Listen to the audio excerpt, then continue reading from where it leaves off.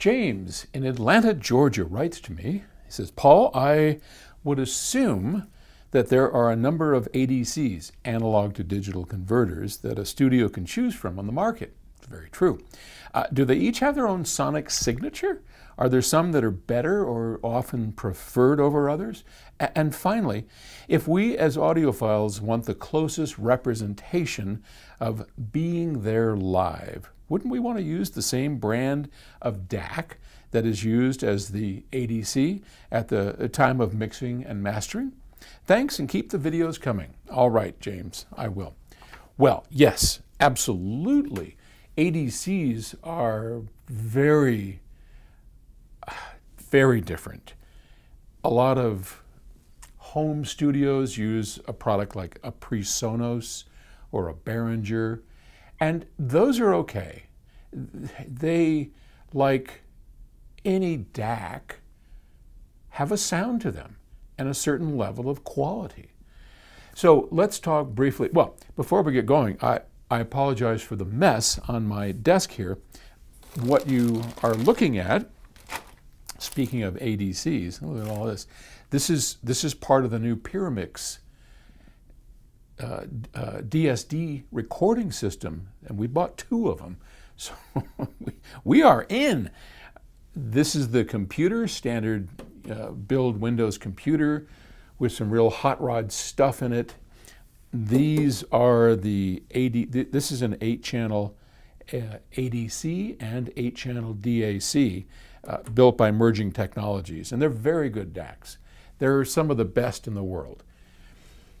I think we could probably do better, and as I think I've said on this channel before, our chief engineer, Bob Stadther, is designing an entire 8-channel ADC and an 8-channel DAC that eventually will be using an octave records. But for now, we'll choose these because this is really tough stuff. I mean, we need 32 channels of ADCs and DACs to make all this work, and they all go over a network cable, just a regular Cat5 network cable on a network called Ravenna, if you may have heard of it.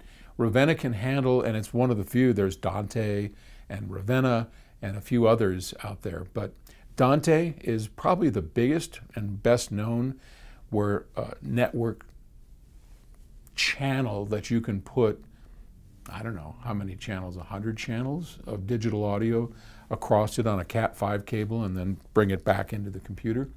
But Dante doesn't handle DSD, so only Ravenna handles DSD, which is of course what we record in exclusively.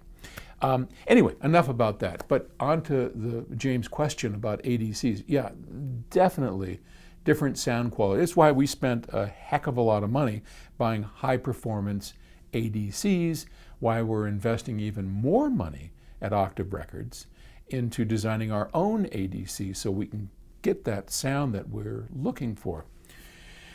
It's also why we record in DSD. So everything we do is recorded in DSD. Why? Because it sounds better. It sounds more like analog. It's the finest analog recorder in the world. And it's digital. But it's not PCM. It's, as we've talked before, it's PDM, pulse density modulation. And I'm not getting into that right now. I don't want this to go on too long. But all of that plays into how it sounds. Believe me, if we didn't think that was true, didn't know that was true from what we hear, from everything we study, and certainly from what we hear, we would never go to all the trouble of trying to figure out how to get DSD over the network and into the computer. I mean, DSD is a bit of a nightmare. You can't mix it. Anyway, there's all kinds of trouble with it. It would sure be a lot easier just to get Pro Tools and use PCM. Boom, we'd be up and running in a day. You can go down, for $50 or whatever it costs and do it. But that's not good enough for us. So, and that's because of the way it sounds. So yes, ADCs, DACs, all have a sound to them and performance benefits and not benefits. So hope that answers your question.